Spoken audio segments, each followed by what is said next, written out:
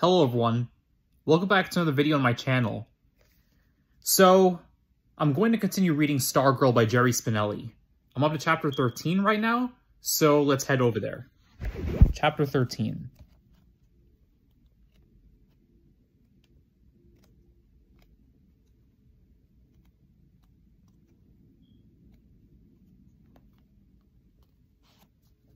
In less than a minute, everything returned to normal. Stargirl retrieved Cinnamon and sat back coolly in the hot seat as if nothing had happened. Kevin's eyes twinkled. He was squirming. He couldn't wait to dig into the interview. Neither could the jury, but their eyes were not twinkling. Kevin forced himself to look serious. So your name?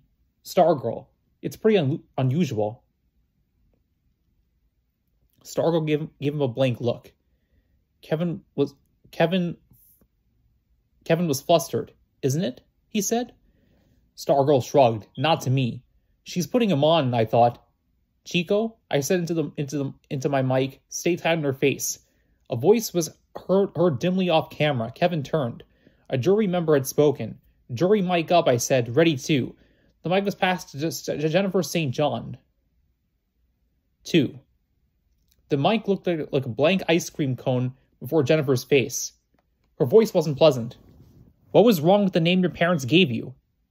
Stargirl turned slowly to Jennifer. She smiled. Nothing. It was a good name. What was it? Susan. So why'd you drop it? Because I didn't feel like Susan anymore. So you just threw out Susan and named yourself Stargirl? No. Still smiling. No? Pocket Mouse. 12 pairs of eyes boggled. What? I named myself Pocket Mouse, Stargirl said breezily. Then Mud Pie. Then Hully Gully. Then Stargirl. Damone Ricci snatched the mic from Jennifer St. John. So what's it going to be next? Dog turd? Uh-oh, I thought. Here we go. Kevin jumped in. So you change your name whenever you get tired of it. Whenever it doesn't fit anymore. I'm not my name. My name is something I wear like a shirt. If it gets worn, I outgrow it. I change it. So why Stargirl? Oh, I don't know. She petted Cinnamon's nose with her fingertip. I was walking in the desert one night, looking up at the sky like... She chuckled. How can you not look at the sky? And it just sort of came to me. Fell onto me. Kevin looked up from his sheet of prepared questions. So what do your parents think? Are they sad you didn't keep Susan? No. It was almost their idea. When I started calling myself Pocket Mouse when I was little, they called me that too. And we just never went back. Then a distant voice from the jury. I tapped the sound man. Jury mic. Keep all mics open. I hated to do it. It was Mike Ebersole. I said, do you love your country? Yes, she answered briskly. Do you love yours? Ebersole ignored her question. Why don't you say the Pledge of Allegiance right? She smiled. Sounds right to me. Sounds like you're a traitor to me. Jurors are only supposed to ask questions, not make statements. A hand reached into the picture and grabbed the mic from Ebersole. Becca Rinaldi's angry face appeared on the camera too. Why do you cheer for the other team? Stargirl seemed to be thinking it over. I guess because I'm a cheerleader. You're not just a cheerleader, you dumb cluck. Becca Rinaldi was snarling into the mic. You're supposed to be our cheerleader. A Mika cheerleader. I glanced at Mr. Robinho. He was turned away from the monitors. He was staring straight at the set through the control room window. Stargirl was leaning forward, looking earnestly at Becca Rinaldi, her voice small as a little girl's. When the other team scores a point, you see how happy it makes all their fans. Doesn't it make you happy too? Becca growled, no. Doesn't it make you want to join in? No. Don't you ever want the other team to be happy too? No. Stargirl seemed genuinely surprised. You don't always want to be the winner, do you? Becca scowled at her, jutted out her jaw. Yes. Yes, I do. Yes, I always want to be the winner. That's what I do. I root for us to win. That's what we all do. She swept her arm around the set. We root for Mika. She jabbed her finger at the stage. Who do you root for? Stargirl hesitated. She smiled, then she threw out her arms. I root for everybody.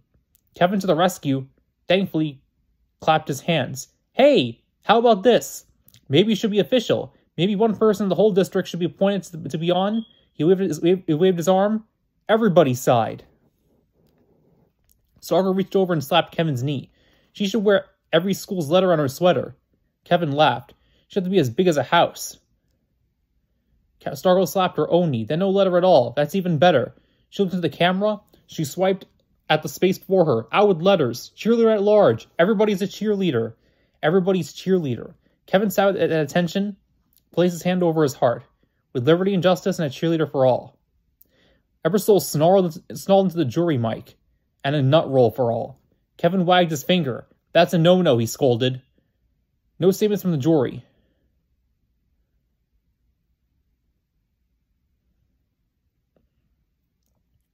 He scolded. No statements from the jury. Questions only. Renee Bozeman snatched the mic. Okay, here's a question. Why did you quit homeschooling? Stargirl's face became serious. I wanted to make friends. Well, you sure have a funny way of showing it, making the whole school mad at you. I wish I'd never given it to hot seating Stargirl. Stargirl just stared. She could feel the scream with her face. Gimme, it was Jennifer St. John reaching for the mic. And out of school, too. You meddle to everybody's business what you stick your nose in, whether you're invited or not. Why do you do that? Stargirl had no reply. Her usual impish expression was gone. She looked at Jennifer. She looked at the camera as if trying to find an answer in the lens. Then she was looking at the control room. I took my eyes from the monitor, and for a second I thought they met hers at the control room window. I had wondering when Hillary Kimball would speak up. Now she did. I'm going to tell you something, girl. You're goofy. You're crazy. Hillary was standing, jabbing her finger at Stargirl, chewing on the mic. You must have come from Mars or something. Kevin raised a intimate hand. And don't tell me no statements, Kevin. Where'd you come from? Mars or something? There, now it's a question. Why don't you go back to where you came from? That's another question. Stargirl's eyes filled the camera. Don't cry, I prayed. There was no stopping Hillary. You want to cheer for other schools? Fine. Go there. Don't come to my school. Get out of my school. Other hands were snatching at the mic. I know what your problem is. All this weird stuff you do is just to get attention. It's to get a boyfriend. The jurors laughed. There were a mob. Hands grabbed at the mic. Kevin looked anxiously at me. I could do nothing. With all the buttons and switches at my command, I was helpless to change anything on the other side of the glass. I got a simple question for you. What's the matter with you, huh? Why can't you be normal? Why do you want to be so different? Yeah, something wrong with us? You gotta be so different? Why don't you wear makeup? They're all standing now, jabbering, jutting, shouting, whether they had the mic or not. You don't like us, do you? Do you? Mr. Rubino flipped the master toggle on the console. That's it. I flipped the studio sound switch. That's it. Show's over. The jury went on shouting.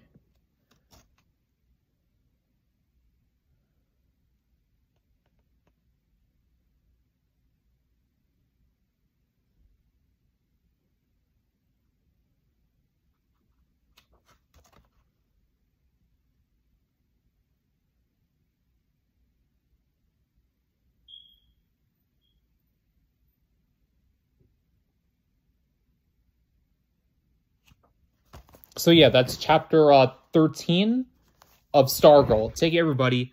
Another video for my Storytime channel.